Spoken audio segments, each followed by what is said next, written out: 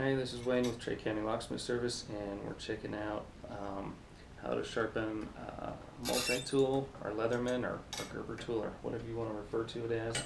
I need this to be able to pull my legs out to set the correct angle on this. But basically what I'm doing is I'm going to just spread this all the way out, and I'm going to put a nice utilitarian style edge on this, because this thing gets, you know, some pretty good abuse. We'll kind of show this blade what it looks like before and after, and we'll check it out here. So you can kind of see what it looks like. There's no secondary bevel. The back cut is pretty steep on this one already, so we'll just leave it alone. It's a little steeper on this side because of the serrations on that side. That's why we don't need to manually do a back cut on this one. We'll just be putting that primary edge on here. So we'll check this out.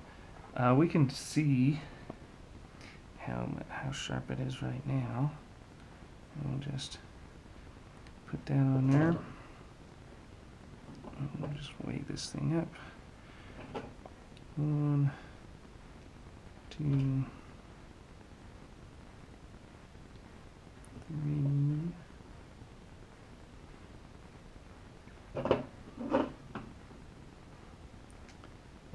4, 5. Oh, 5.5. I'm sorry. Now it's 5.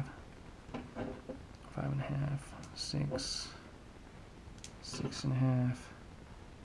7. 7.5. Oops.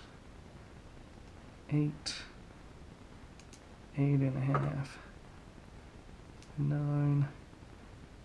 9.5. 10. So we're at 10 right now. That's not good. That's not going to cut it. So that didn't even break it. So let's undo all these. We'll pull this string off of here, and we'll get this thing sharpened and put back into shape.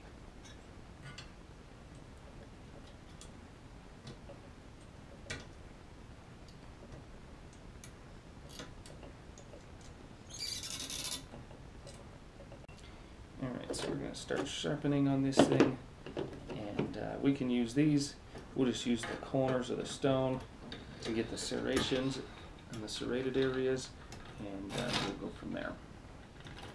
So we can just kind of work that in there, just like so, and then really kind of take some chipping and some of the bad stuff that's going on with this edge out of here.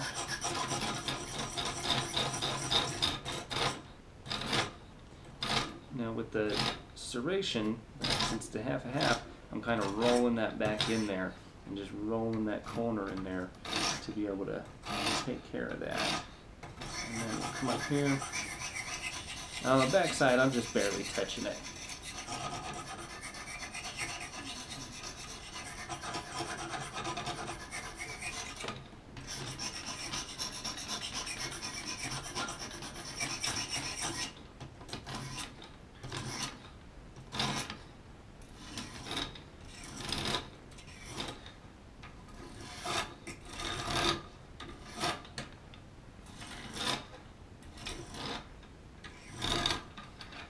Switch over.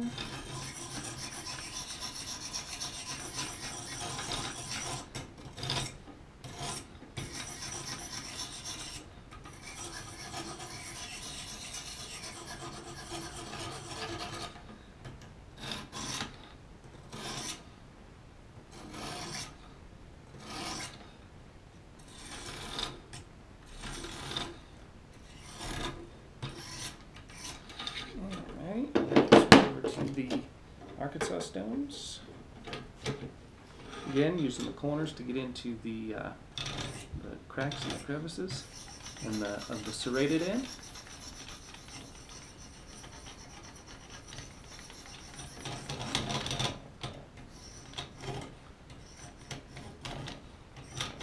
And I'm just kind of drawing it through there, running it through both ways, making sure that it's really good, and both of those edges really good.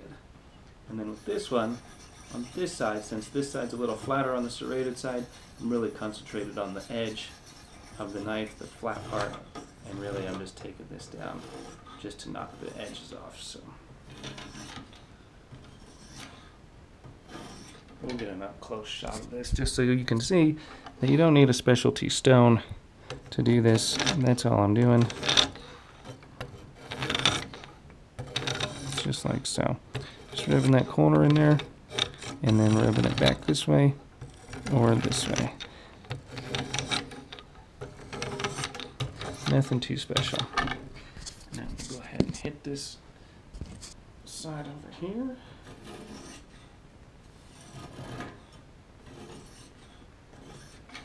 We'll go in for some flush with these. Got our India stone. Same thing, use the corner when we need to. That's really just good. Nice polish and nice finish on that thing. Look at that.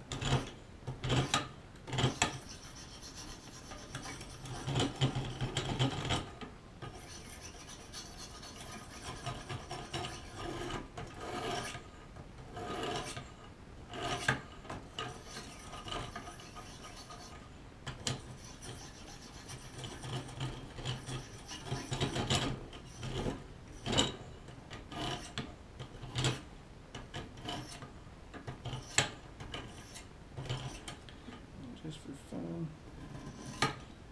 Really polish that thing down at an acute angle and make sure that the top is getting really polished up. And that's going to look good.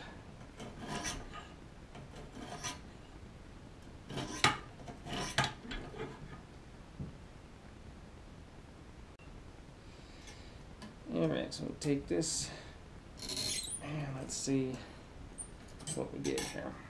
Brush off the powder and such. And we'll just take a look at this.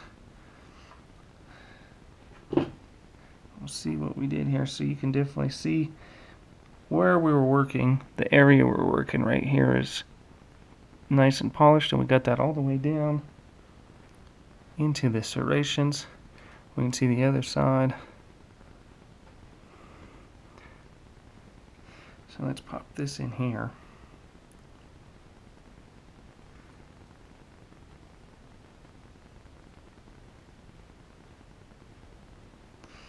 And then we'll begin to hang some weight on here.